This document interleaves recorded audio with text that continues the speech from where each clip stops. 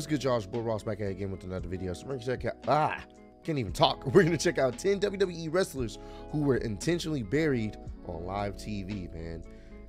These situations, when it does happen, it gotta obviously be some backstage politicking and backstage issues, because if they choose to just bury you on live TV, it has to be a reason. Sometimes it can be a punishment. Sometimes it could be because you work for another company, now you in this company, so we're gonna bury you to let you know that you weren't as good over there. It's a multitude of things. A lot of times I think egos get involved. But we're going to check this out. Appreciate all the love and support you guys have shown on the channel. Road to 150K. Let's do this thing. There have been times throughout WWE history where a wrestler has done something wrong in the eyes of WWE management, specifically former WWE chairman Vince McMahon. But instead of punishing that specific wrestler internally with a fine or suspension, WWE will outright bury that wrestler on screen by having them lose either a high-profile match or lose in an outright random or embarrassing manner. More often than not, the reason that the wrestler was buried is nonsensical, but this was unfortunately a common practice in the old era of WWE. Join us now as WrestleLamia looks at 10 times WWE purposely buried a wrestler on television. Unfortunately, stuff like this can happen. Has happened. Especially with Vince in control. Be sure to subscribe and hit that notification bell for daily Didn't want wrestling to cross videos, Vince and follow McMahon, us bro. on Facebook for exclusive lists. Also check out WrestleLamia.co.uk. Even if it was an wrestling accident. channel. Incredible. Number 10, MVP. Oh. When MVP first arrived in WWE, he was presented as an instant main eventer. Facts. MVP had a great look and had a tremendous Balling, presence as an yeah. on-screen character, and he would soon embark on one of the longest US title reigns in WWE history, as well as take part in an oddball tag team with Matt Hardy, which was universally acclaimed by fans. However, upon eventually losing the US title, MVP would be completely buried. He would go on to have an extensive losing streak, which completely killed every ounce of credibility he had. According to reports at the time, it was speculated that MVP was being buried due to the potential contract issues. Whatever the reason though, it dimmed MVP's spark so much so that he departed WWE in 2010, seeking to work in other promotions such as New Japan Pro Wrestling. Number 9, Raven. Raven was a wrestler who had a ton what's of crazy potential. about that too? The crazy thing about that whole situation is just like, bro, MVP was he was a top guy, mid card to top guy. People knew who he was and appreciated for what he was doing in the ring and outside the ring. He was really heavily used on SmackDown, and once he lost that United States Championship, it was like, damn, bro, he went from all the way up here to his stock just plummeted. Specifically during the Attitude Era. Unfortunately, Vince McMahon never seemed to get what Raven could bring to the table, and one specific incident resulted in McMahon deciding to bury Raven on WWE television. According to Bubba Ray Dudley on Busted Open Radio, McMahon opted to bury Raven because he interrupted him whilst he was eating. He revealed, Raven wanted to present Vince with an idea. Well, he sits down and Raven starts pitching him this idea. And the idea is built around the movie Seven with the 7 deadly sins. And Raven's got page after page after page of things that he wrote down. And he goes, Vince, can I pitch you a story? And Vince did not want to hear it. He just wanted to eat. And he goes, yeah, go ahead. And Raven starts, reading off the paperwork, and he goes, all right, the character Raven, set back, 10 years ago, blah, blah, blah. And Vince stops him and he goes, wait a minute. Blah, blah, blah? You really need to tell me you wrote blah, blah, blah on the paper? Wow. You interrupt me while I'm eating to tell me blah, blah, blah? Why don't you pitch me the right way? Wow. The former hardcore champion would proceed to be relegated to Sunday Night Heat. McMahon's opinion of Raven has been officially diminished to a point of no return. Number 8, that's Cedric cold. Alexander. A former WWE chairman, Vince McMahon, previously loathed when wrestlers deviated away from his direct orders. In 2019, it was reported that Alexander had refused to follow a direct order from McMahon, and according to Kurt Angle, this was the beginning of the end of Alexander's WWE career. Oh, well, that would Following make this sense. act of defiance from Alexander, McMahon would insist that he would be buried in a definitive manner in a match with AJ Styles. This resentment McMahon felt towards Alexander would continue in 2020 when he was removed from the Hurt Business, as McMahon didn't want him receiving a huge push. This was a decision which received extensive criticism, as Alexander was delivering arguably the best work of his entire career as part of the group. Number 7, Brian Kendrick and Paul London. This is really interesting. I'm not sure how true a lot of these stories are, but they definitely sound believable. That, you know, I think we just watched a recent video where we're talking about Cedric Alexander, you know, and, you know, what, you know, him not really getting a push. Well, now we see why. Once again, you disobey Vince or you piss him off in some form or fashion, there's a good chance he won't fire you. He'll do something damn near worse. Kill your hype. So if you do leave, you know, it's going to make it harder for people to want to see you because, well, one, they haven't seen you. London. On the September 17th, 2007 edition of Raw, Triple H would soundly defeat Lance Cade and Trevor Murdoch in a handicap match. This was a questionable decision, as the game defeated one of the WWE's top teams by himself, and getting the win with a spinebuster didn't exactly give any credibility towards Cade and Murdoch. Nevertheless, it was the post-match shenanigans that caused controversy. Following Triple H's win, Carlito would perform a run-in to attack the game, and this was when Brian Kendrick and Paul London would run in to make the save. For whatever reason, Triple H performed a pedigree on both men, to the confusion of fans in attendance. This completely buried one of WWE's most beloved tag teams and made them look like idiots in the process. The common belief was that this was punishment for London infamously breaking character and grinning during the infamous segment a few months earlier in which Vince McMahon's limo exploded. Number 6, Finn Balor. The TLC 2007. I don't remember them as a tag team on SmackDown. They were fucking fantastic, but damn, wow. He smiled in there during the segment and like, all right, bro, I'm about to show you. Damn, it was one of the finest nights of Finn Balor's career. Balor would defeat AJ Styles in a classic matchup, but the next night, Balor was completely buried in a match by Kane. Kane would defeat Balor with 3 consecutive chokeslams, and fans were quick to question what on earth WWE were thinking. Now, it was worth noting that Kane was semi-retired at this point, and he didn't need a win of this nature, especially against someone as popular as Finn Balor. According to the reports at the time, Vince McMahon was angry with Balor following the TLC pay-per-view. Following Balor's match with AJ Styles, Balor and AJ would perform a too sweet, but this wasn't in the initial script. Going off script in this manner was a big no-no under Vince McMahon's watch, so McMahon decided to punish Balor with the unceremonious loss to Kane.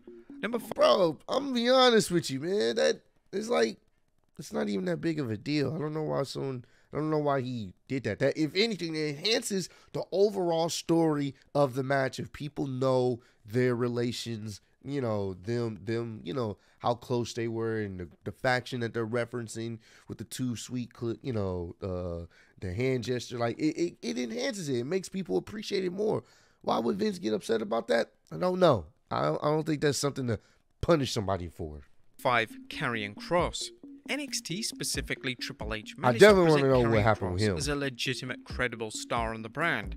However, upon Kross being called up to the main roster, Vince McMahon seemingly did everything in his power to kill Kross's mystique and outright bury him as a character.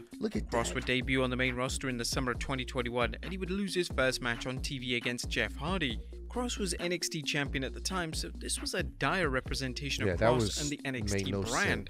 It was reported that McMahon wanted to send a message to NXT talents that he didn't care about the brand. This is why he was burying him.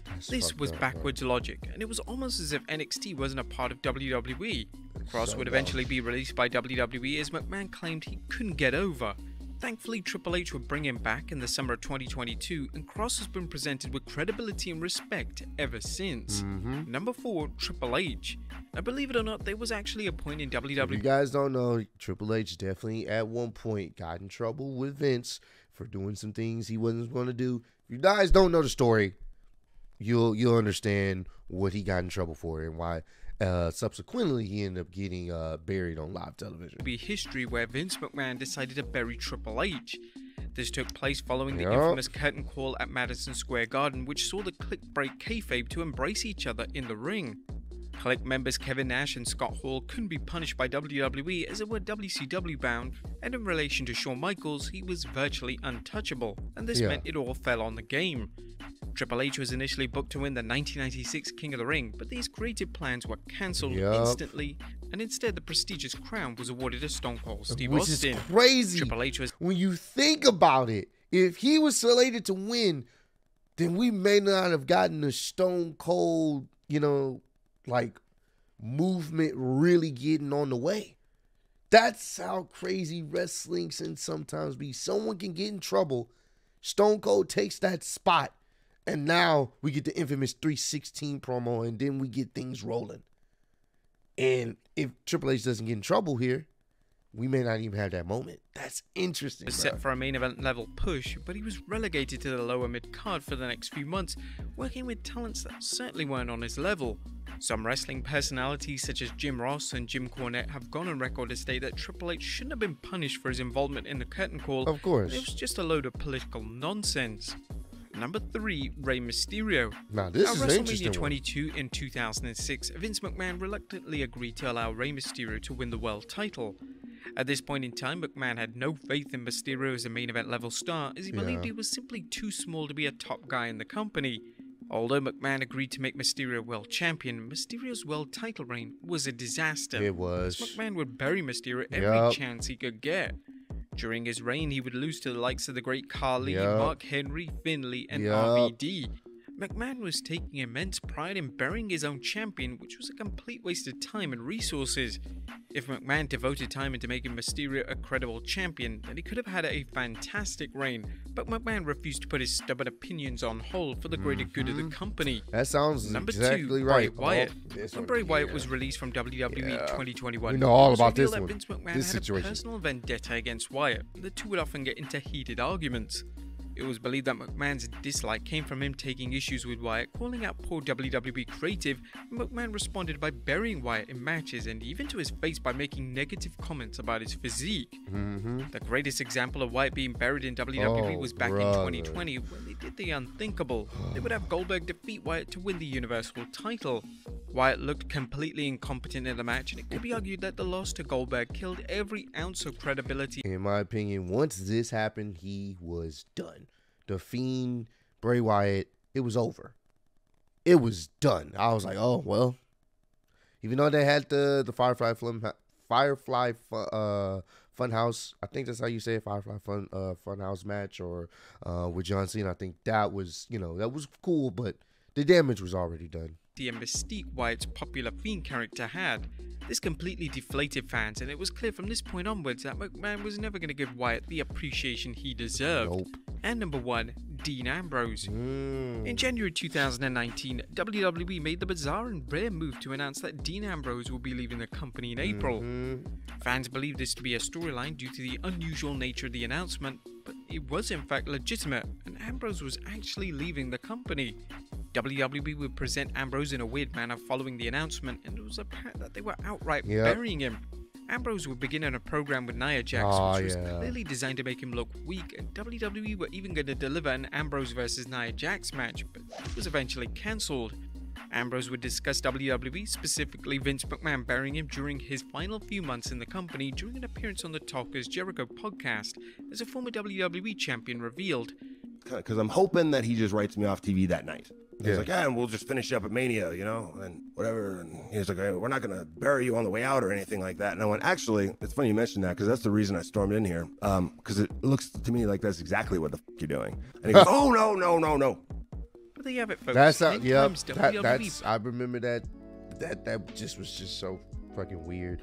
But once again, this proves egos, politics, Vince McMahon. If he feels some type of way about you, if you don't want to re-sign, if you're leaving, all these other things, you don't listen to him, or even you happen to annoy him while he's eating some food, there's a good chance your character all of a sudden start losing matches that they shouldn't be losing, or getting buried in segments that shouldn't even be happening. So it can and has happened. Hopefully we don't see as much of that going forward with Triple H. I think that's just bad. That's bad as a booker. Like you take away, put your feelings and pride aside, and put on a good cohesive show. That's really what it should be. But Vince McMahon was at the top. Who could tell him what to do? So comment down below. Let me know. which one of these stories did you not know was actually a thing, and you didn't know they got buried for some of the most ridiculous stuff that happened in in this particular video? And if you know any other stories of people getting buried for dumb reasons live on television, let me know. It doesn't even have to be on a WWE. It can be AEW or any other promotion. Let me know. I would like to hear you guys stories on these other situations. I appreciate all the love and support. Road to 150K. Appreciate y'all kicking with me. See you on the next one. Peace.